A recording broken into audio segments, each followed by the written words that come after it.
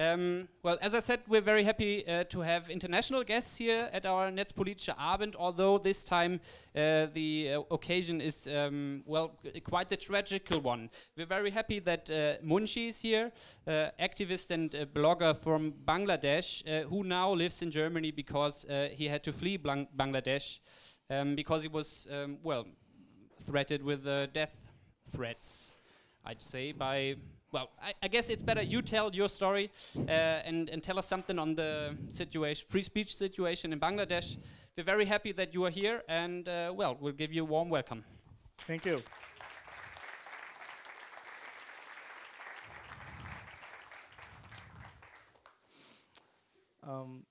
Guten Abend, ich bin Munshi, ich komme aus Bangladesch, ich wohne in Durin. That's all in German from me. Thank you. And I'm here today. Thank you, Marcus, and thanks to Ingo. So, blogger in Bangladesh. People in Bangladesh know that a blogger means atheist. A blogger is equal to atheist. Why did it's happened in Bangladesh? I have to tell you the story before 2013 and after 2013. Before 2013, people didn't know about bloggers in Bangladesh. It was a little community, like 50,000 people, reading blogs or writing blogs like us, and we were the privileged person in Bangladesh because everybody doesn't have a laptop or mobile or PC in Bangladesh. We were like a society of a closed society, I should say, and we're organizing like some protests, like if a blogger get arrested, we were in the street. If a blogger punished, like we were in the street, like that. And my story began from 2010. I started a movement in my university. There was a sculpture, it called Lalon sculpture. Lalon is a Sufi lyricist, and he is one of the most great singer in Bangladesh. He was, and his sculpture was taken down by those Islamist extremists, and I started to tell the students of my university that we should come together and protest. And after that, the main protesters called me, and I involved with the main procession and everything. And I knew how to become a revolutionist or something like that. So at 2009, I already started my blogging because I lost my poetry book. Someone stole it, and I tried to put it on the online. Thus, I can't. What I can say. Thus, nobody can steal it from me. And after that, I started some writings, which helped some people. Like I started crowdfunding for a girl. For her surgery, and I started crowdfunding like for the flood in Bangladesh, the flood-affected people.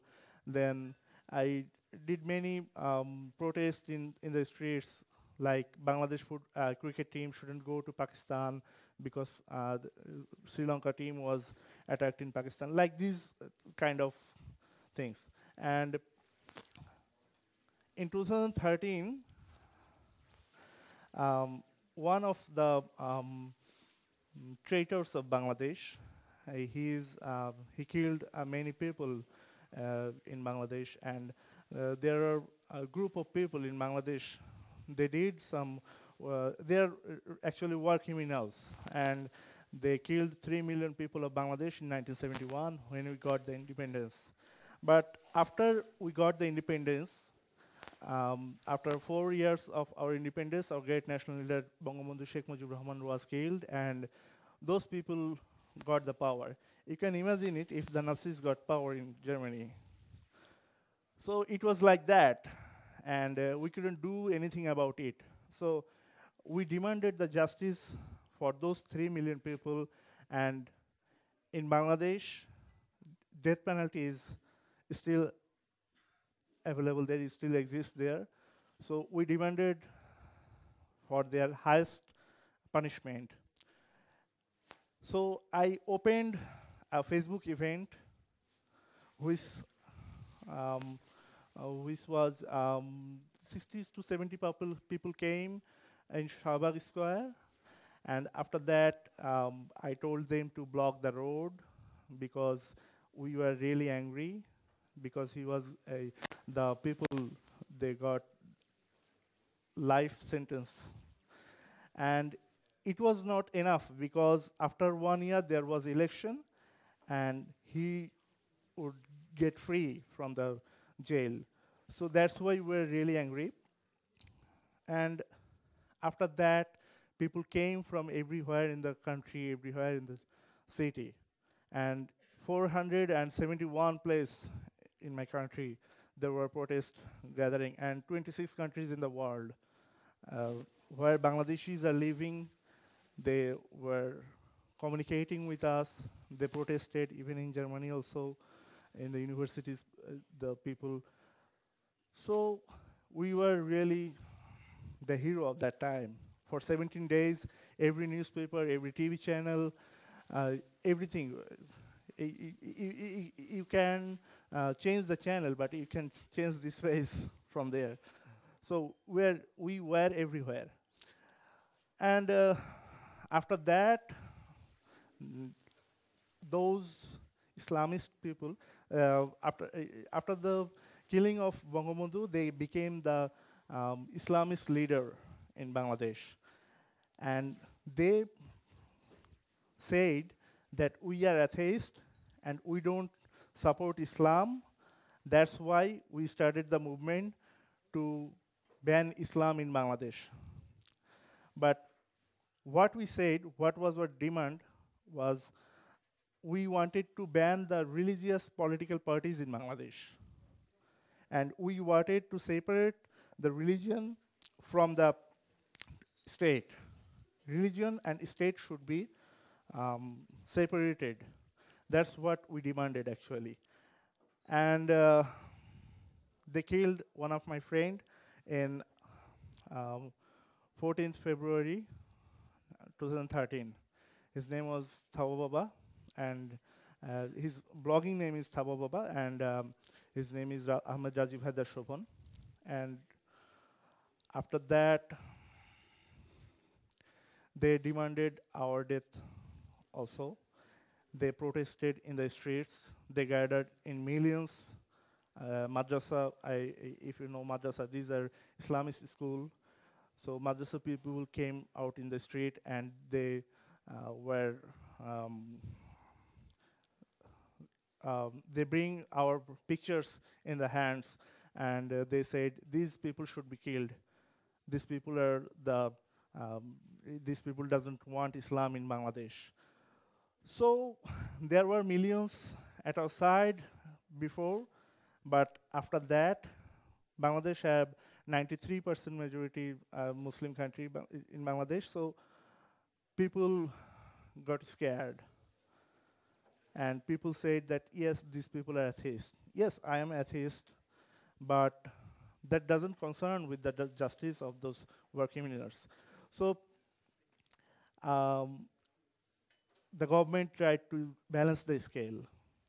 The government detained four of our fellow bloggers, and one of the blogger, I don't blame him. He told the civil police that I am the creator of one of the atheist Facebook page. And then police tried to convince me every time I post a status on Facebook. They called me and they told me that you shouldn't do that. You have to delete it. And they told me that you will also get detained. You will also be jailed for what you did in the past. I was kind of shocked, but that time I was strong. I was really strong because one of my friend was killed, and I had to do what we should do. So after that, we tried to go outside of Dhaka was the capital of Bangladesh. So we wanted to go outside of Dhaka and do some more PR things. But government didn't want that, and they beat us in the street. I still have some pain in my leg.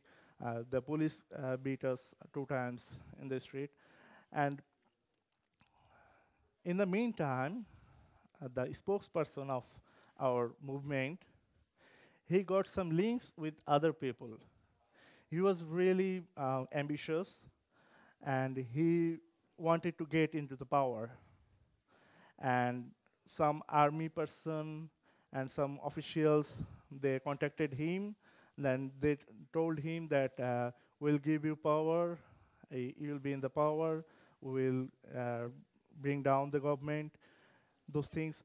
And when I heard those things, and I was one of the meeting, and I decided not to, I don't want to be here, because I don't want to,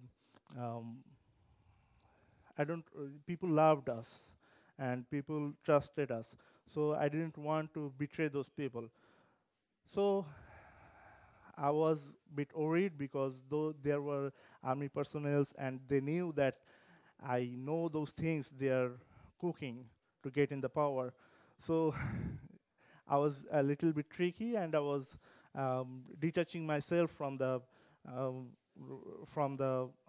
movement a little bit. And after that, last year, 2015, Abhijit Roy was killed. He's one of the blogger, our fellow blogger. And after that, after 1 month, another blogger was killed. After 2 months, another blogger was killed. And every time, those religious fanatics told, yes, we killed them.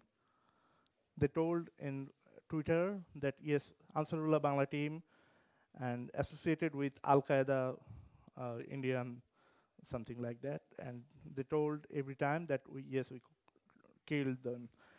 And I left my job after they killed the 3rd person, the 3rd blogger. We were really close. And I detained myself in my home. After that, Niloy Neil was killed, one of my friend. And he was killed, they entered his house, and they killed him by machete. And every time a blogger was killed, every blogger was in the street, but this time they went into his house. And I thought it's not safe. If I detain myself in my house also, it's not safe in my house also. And I went outside, and I didn't know that if I can come back today. I didn't know anything, that maybe I'll get killed today. I don't know. So I just mailed some organizations, and thanks to Heinrich Boll, they got me here, and I'm here. Germany is a nice country. I like the people. And I don't know, Bangladesh is a really nice country. It's all green there. But some people are always bad in some country, even in Germany maybe, even in Bangladesh. So I might not get targeted kill here, but yeah, this is the life I'm going on. So, thank you everyone. My English is not that much good. Do you have any question?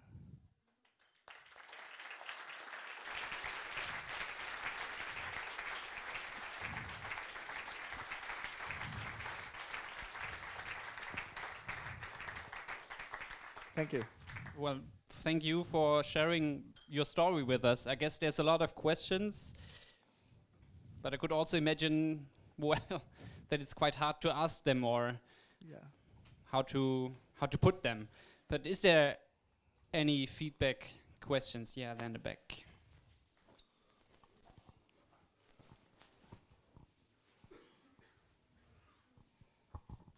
How much of the repression against bloggers or political activists is coming from the religion, and how much is based on the political or hierarchical system? I've been in India many times, never in Bangladesh, but I know it's very straight from top to bottom.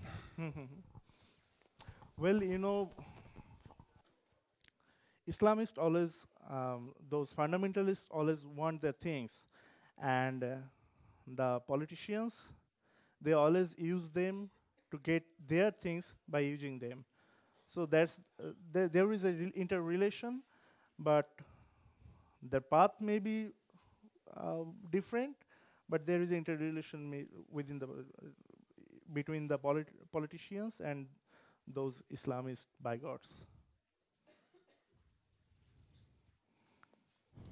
Okay. There would be room for one or two more comments, questions. Over there. When you're talking about blogging, on an average 1 month, can you talk a little bit about the content? Is it all atheist content? Is it just about entertainment?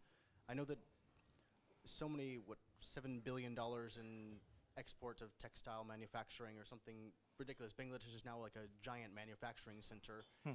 Do bloggers also play a role in transparency as they do in other places, or is the role in which your community of bloggers more examining the fault lines between religion and society Obviously. than capitalism and society? Obviously, because most of the media are run by those thieves who stole money from the people. And you know the government plays same role at every country.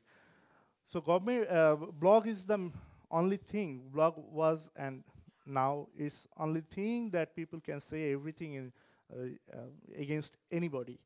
So it played a huge role.